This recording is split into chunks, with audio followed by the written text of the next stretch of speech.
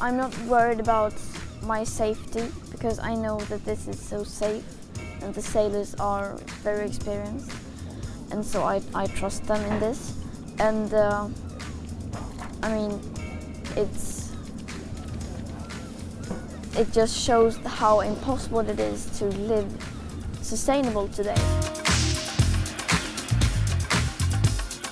The way we see the climate crisis has changed, I think, in many ways, and the debate is shifting, and I feel like people are taking this more urgently. People are starting to become more aware, slowly, but still. And so that's why I'm doing it, and I know that we need as many as possible to do this. I don't see myself as an icon.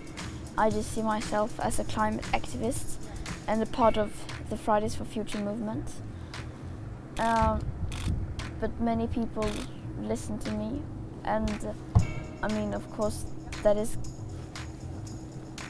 good in a way, I guess, but I mean, I would rather have people listening to the science.